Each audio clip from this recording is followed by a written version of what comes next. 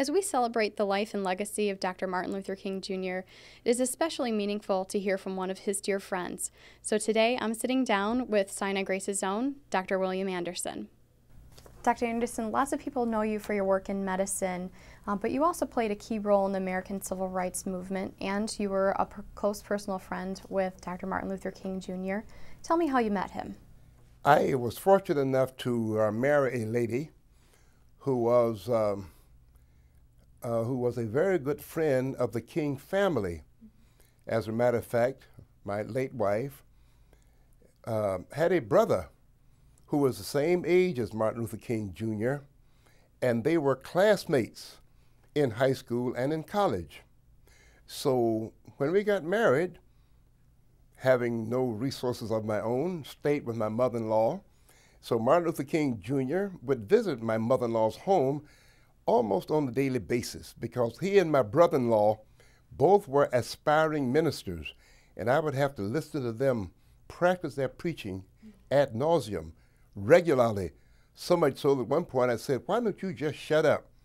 I did not realize that I was telling a future world leader, Nobel Peace Prize winner, to shut up. But that's how it happened, and a friendship developed from that first meeting. What was Dr. King like before he was a civil rights leader? What was he like as a person? He was a fun-loving student, as most were.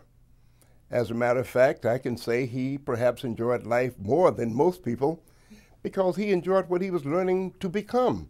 In other words, his father and an uncle and grandfather had all been ministers, and he was aspiring to one day be a minister. But he did not get much involved in athletics, but he was more involved in other activities. He enjoyed debate, and more than anything, he enjoyed practicing his preaching. So I don't think that you would have anticipated that one day he would become the kind of world leader that he became, because he was more or less an average kid that had ambitions of a life career in the ministry. Before becoming involved in civil rights yourself, you had a successful practice in Georgia. Tell me what it was like practicing at that time. Being an African American first and being an osteopathic physician second meant that I could not get hospital privileges in the town where I practiced, because neither an African American or an osteopathic physician could belong to the state medical society. That was a prerequisite for joining a hospital staff. But when I entered practice, I just assumed hospital privileges. I just thought, if you're a doctor, you had hospital privileges, until they found out that I was putting patients in the hospital and I was managing the patients, until the hospital administrator found out that I was a DO and I was black, called me to his office, said, "Are you a member of the State Medical Society?" He knew I was not. But you have to belong to that society in order to have staff membership. So my practice was office-based, but I did a lot of work in the homes. I delivered babies in the home.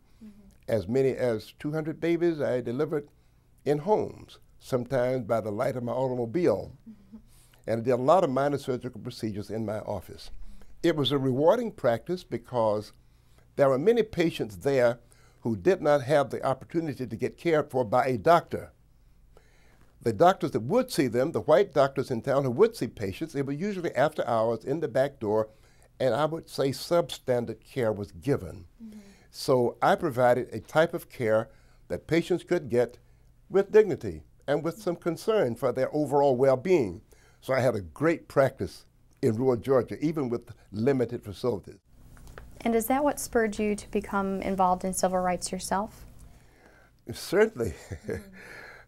That was, and I guess what prompted me to get involved was the students' effort to start a voter registration project. That is, blacks in rural Georgia and in much of the South, Alabama, Mississippi, Louisiana, blacks could not get registered to vote. They could not vote.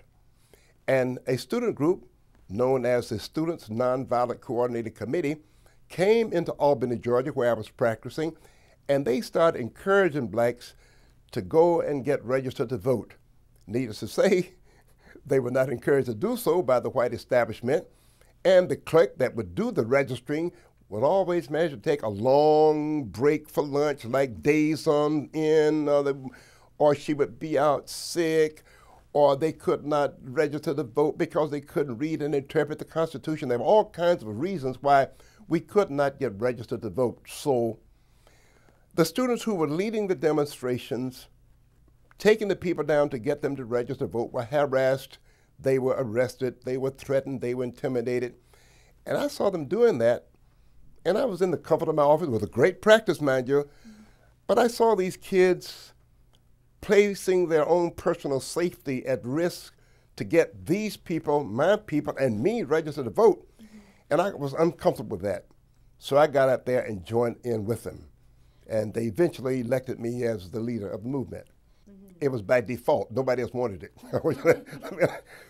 But what happened was, we, the elders of the city, perceived that the students were taking the lead. And much like Mahatma Gandhi, who said, I have to get in front of those people because I am their leader, we were the so-called leaders of the community, yet these students were taking the lead in getting our people to register to vote. So we called together all of the organizations that comprise the titular heads of Albany. They were the NAACP, the SCLC, the Urban League, and some social group and civic groups. We called them all together, and we decided that we have to have an organization. Now, there was no organization. It was just the students. There was no organization. There was no leadership. So we decided then that we would become the Albany movement, not having any identity with any of the other organizations. This was not an NAACP movement or SCLC movement or Urban League movement. This was an Albany people's movement, if you would. And so I was elected president only because I'd only been there a short period of time. I had not been there long enough to aggravate enough people that I could not get their support. And that was the genesis, actually, of what became the Albany movement, which was the first grassroots mass movement in the civil rights era. And during your fight for equality, you were jailed several times, some of which were with Dr. King. Tell me what that was like for you. Well, I guess we were jailed together several times. We were put out on the work gang several times. But I guess the most dramatic point was when Martin Luther King was to go on Meet the Press. And we were in jail at the time, and he had vowed he would not come out of jail until the white establishment, I'm talking about the members of the city council and the mayor, until they would sit down and discuss with us, anyway, the issues relating to segregation and discrimination. He was not going to come out of jail. He had vowed that.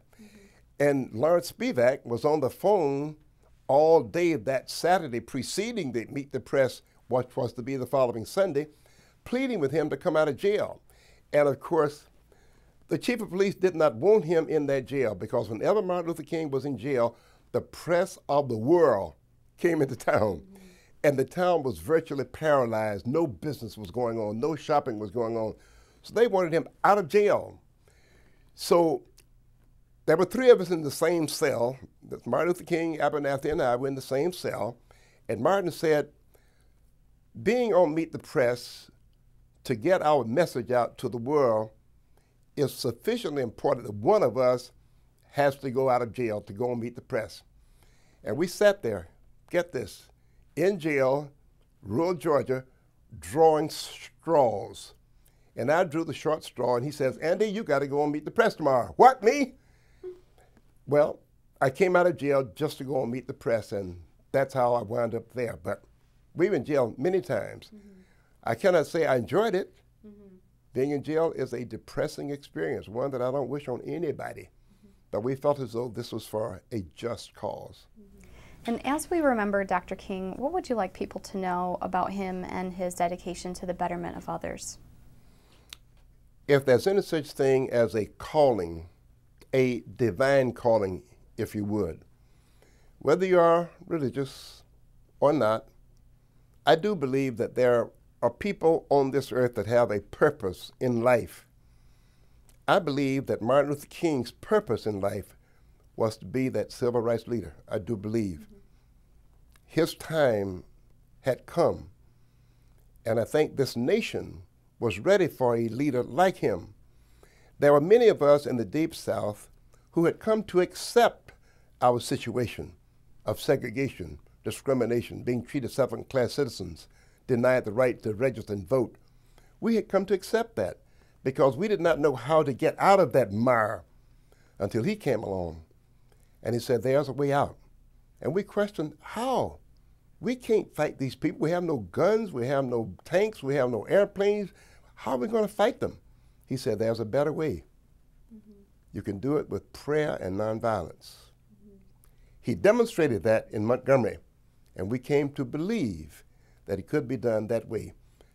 I don't know anyone else other than Mahatma Gandhi who had the moral persuasion and the moral power to lead literally thousands, yea, millions of people to peacefully protest to change the social order as it existed in the South. That was his calling. And as a civil rights leader and someone dedicated to the care of others, what do you think of the progress that we've made and where we're headed? It is easier to change the laws than it is to change the hearts and minds of people. Let me say that. Because there are still people fighting the Civil War, even today. The Civil War been over with how many years? I don't believe that you can restrain the heartless, but you cannot change the heart. So our first objective was to restrain the heartless. That is, let's stop the cross burnings of the Klan, and they burned the crosses like a half a block from my home. Let's stop the lynchings, and we were able to get some anti-lynching laws in place. Let's get blacks the right to register and vote, which would change the political climate. We were able to accomplish those things legally. It was even more difficult to change their hearts and minds, the way they think. At one point, the chief of police, Laurie Pritchett, turned out to be a very good friend of mine, chief of police, as he was arresting me, put his hand over his heart, and he said, Doc, do you think this is the way to make people like you? And I said to him, Chief, you'll never know whether you like me or not, as long as we're kept apart. We became the very best of friends before he died. So I'm saying that, are things better now? Yes, I don't have to sit in the back of the bus unless I want to. I can register and I can vote. But every once in a while, racism rears its ugly head. So we have a lot of work yet to do. And that other major hurdle is to change the hearts and minds, the way people think. We're not there yet. That's why we still need to have some civil rights activity, maybe not marching and going to jail, but one-on-one, so that you get to know me. And as you get to know me, you'll find out that we have the same ambitions in life. We all want the same things for ourselves and for our children, our grandchildren. We're not that much different. You know, we might fight politically. We hope that it not ever get reduced to what happened on Saturday, where we kill off our leaders because we don't like their positions. But we can debate them, we can discuss them. But there should be a common cause, and we're not there yet. Dr. Anderson, it's really been an honor. Thank you so much for being here. You're very welcome.